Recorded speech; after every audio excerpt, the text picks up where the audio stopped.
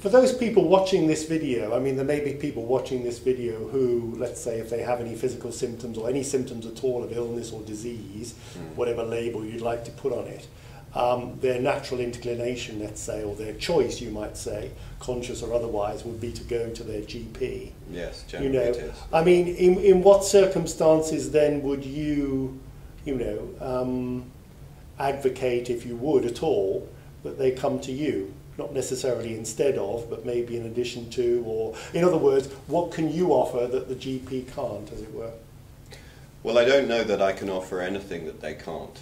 And Okay. because this is not about necessarily It's I not can about do something that, comparison. yeah, it's not about I can do something that they cannot do, Okay. or they can do something that I cannot do. I mean, I'm not a medical practitioner, so therefore I cannot, I don't hold myself out as a medical practitioner in any shape or form.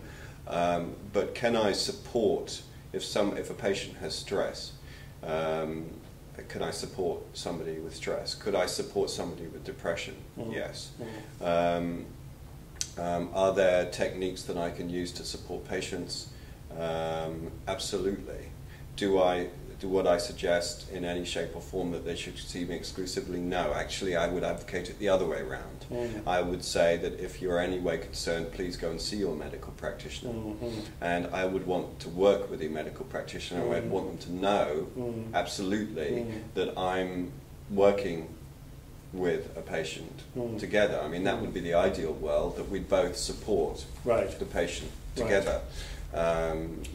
And could you do that if you were working energetically with a patient and you knew that that patient was taking drugs, let's say something like AZT or Prozac or something like that? Well, knowing that that might be affecting their energy field, in other words, possibly, I mean, I may be wrong, but possibly even undermining what you're doing in an energetic sense. Is that possible?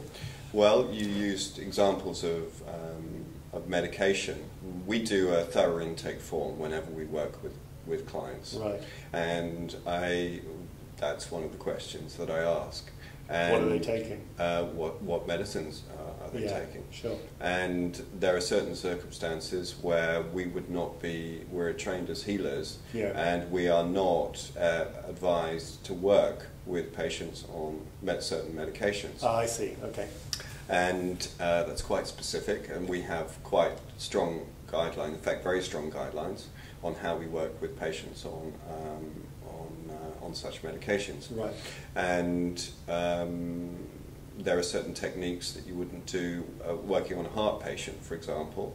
If somebody who's had heart surgery, you just wouldn't go anywhere near or somebody with a pacemaker, for example. I mean, that's why it's important for us to do very careful intake forms, because what we do influences. Is that because you can't then work, I don't quite understand that, is that then because you can't then work with the energy field in an effective way? Well, I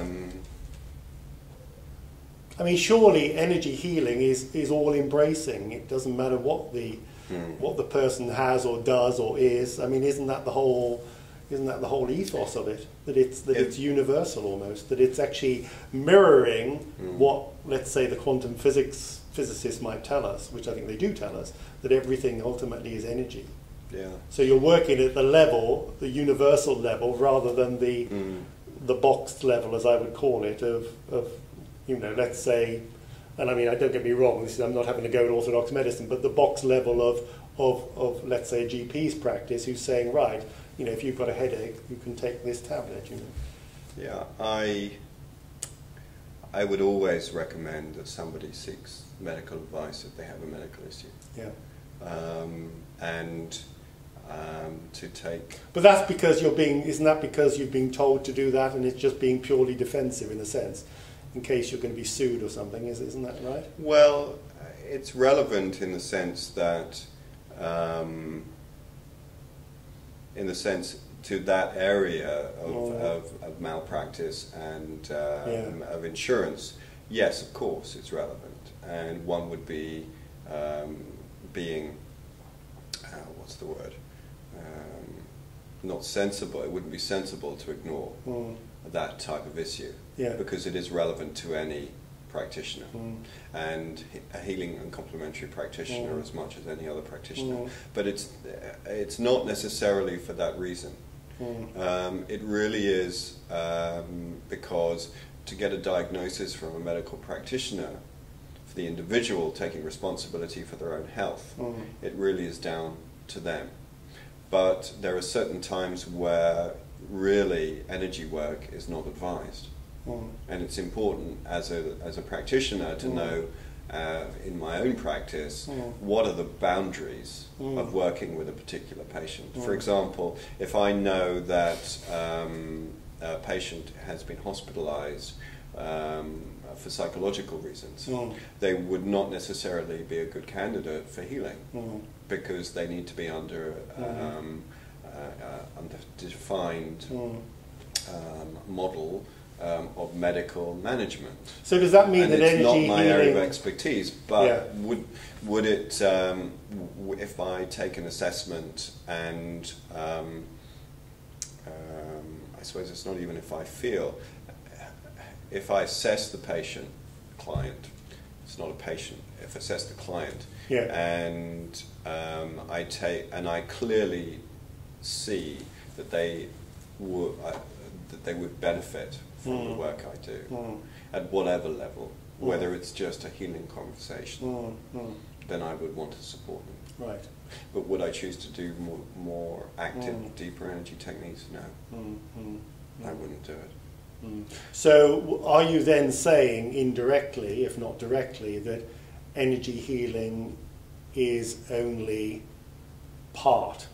I mean, it's not the whole. In other words, energy healing cannot embrace every symptom, every cause and effect. Is that what you're saying? Because that's what I'm hearing.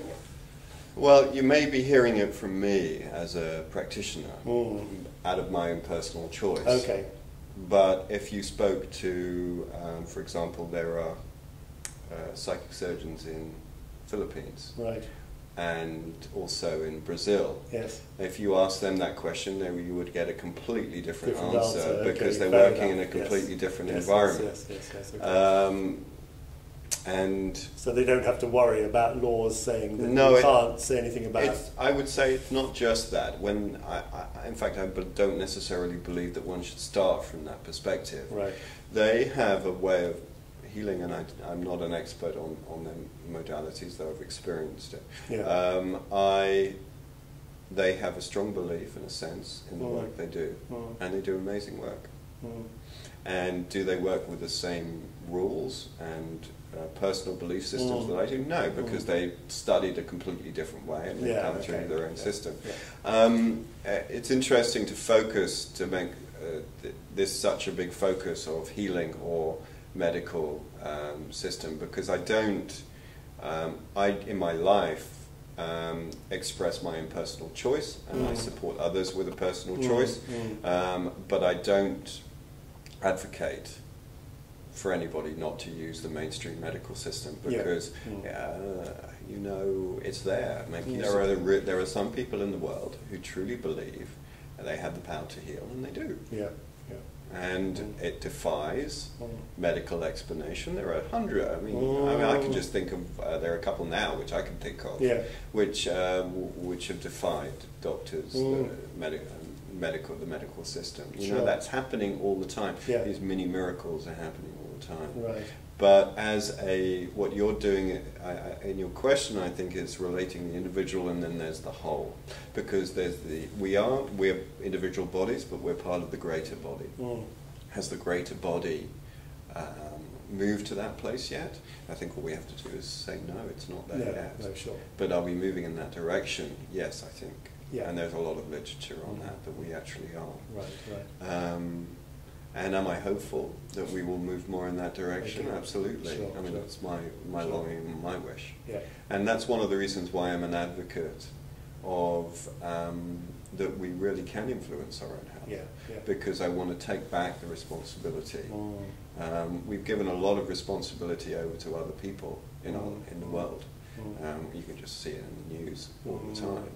And I'm an advocate of people taking back responsibility for their own lives and their own choices and their own medical treatment and the way that they choose to treat themselves. And I think it's really important to do so. And that's why I'm I love so much working with people to find their longing, to work with their purpose. Wonderful. Because it's through that can they become enlivened, and it's ultimately through that experience of essence that really is what does the healing. Yeah. I want to ask you about that, but just to close one particular loop that I think we opened earlier, can you just tell us quickly what psychic surgery means, in case there are people watching this who probably got no idea, never heard of it, or would like to think they know, but maybe just to give us a quick. Can you give us a quick 2 or 3 sentences on it? I don't profess to be an expert. There is a healing. But how it works? Well, basically. It depends on what psychic surgery you're talking about. Okay. I was thinking it was an easy question. I can think of at least 3, just off the top of my head. Okay. So just give us an example then. Well, in the Brennan model, there is a healing technique called 5th level surgery, which works on the 5th level of the energy field. And just to clarify, there are no knives involved. There's no opening of the body. No. So it's not surgery in that sense. And it's not surgery in that sense. Right. And you're working with the patient clients in a particular way, through a particular use of a technique, holding a particular vibration, which supports the healing of the heart. Right. Okay, and that's within the Brennan model. There are psychic surgery, as I understand it, and I'm not an expert. There are psychic surgeons in the Philippines who actually use their hands to go into the body and perform medical techniques within the body. So that's actually going into the energy field rather than physically. It's actually physically going into the body. You can actually see the hand going in. I've not seen it personally, but there are multiple videos on the internet for people who want to check that out. And a particular centre for that is Brazil and also the Philippines. I didn't know that. Okay. And whilst I haven't been to Brazil or the Philippines, I've worked with one particular well-known healer from the Philippines who works in that way. Okay. Cool. And it was interesting, partly useful, partly not.